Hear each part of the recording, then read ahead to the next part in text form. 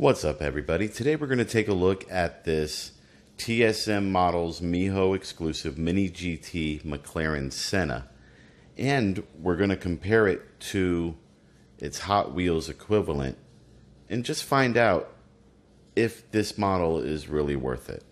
So let's get right into it. So here we have our Mini GT from TSM Models Miho exclusives McLaren Senna. It is 164. You can see here that it's a limited one of 4,800. And these are distributed by MJ Toys.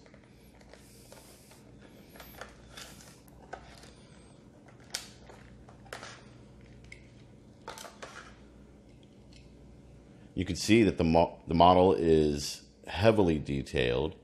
The lines are nice and crisp. There's a decently detailed interior. The front does contain the headlights. Unfortunately, there are no lights in the back. However, the exhaust is painted in.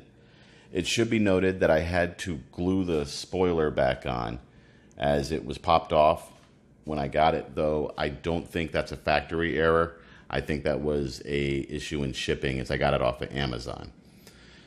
Now, I found this model on Amazon and it cost me $10.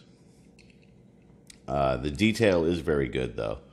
It has its rear view mirrors. The rear view mirrors, if I can get this to focus, are painted silver. It does have rubber tires, and the base as well as the body are both metal. So there is no plastic when it comes to the bodywork of this car. So let's stack it up next to its Hot Wheels equivalent and take a look at them. Now here we have it lined up next to its Hot Wheels equivalent, Hot Wheels being on the right. And right off the bat, you can see that the Hot Wheels one has less detail in the front. The McLaren logo seems to be more accurate sized on the Miho exclusive.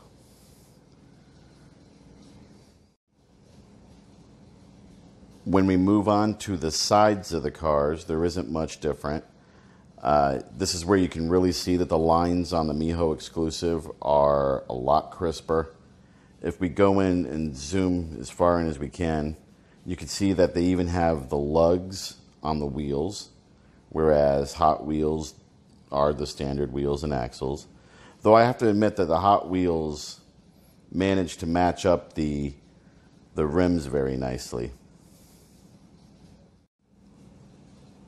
Moving around to the rear of the car, the rear of the car on both of these is very similar.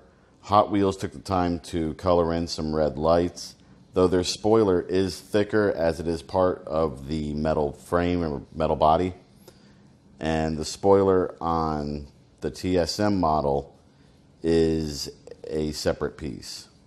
And they took the time to silver in the exhaust, whereas Hot Wheels, there's really nothing there.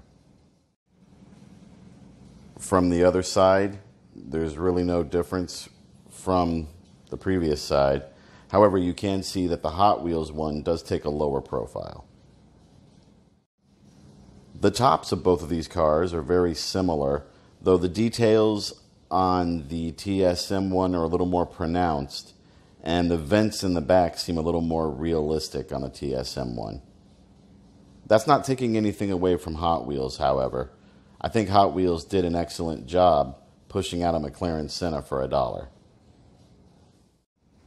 So I'm going to give these two cars ratings in 4 categories. The ratings will be out of a total score of 5, and then they will be given an overall score to compare the two. Real quick, I also forgot to mention that the TSM one rolls just fine, but it is slowed by the fact that it has rubber tires. The TSM car also comes with a box to store it in, similar to old Matchbox boxes. So here are my ratings for the two cars. On the Hot Wheels side, I give it a quality of 4 of 5. It's the quality of a Hot Wheels, and they have good quality control. Detail, I give it 2 of 5. Again, it's a Hot Wheels car, so it's going to be lacking some detail. Rollability, of course, gets 5 of 5. They're known for their ability to roll. And the value, I give another 5 of 5. The car only costs $1. In some cases, it could be even less than $1. Most cars that will cost $1 will get a 5 of 5 on value from me. So overall, I give the Hot Wheels a 4 out of 5. Now the GT Mini model. I've given this model a quality of 4 out of 5. They have decent quality control, though there was an issue, but I think that resulted from shipping. Detail-wise, it gets 5 out of 5. The car looks fantastic, the lines are crisp, and I just think it's overall very well detailed.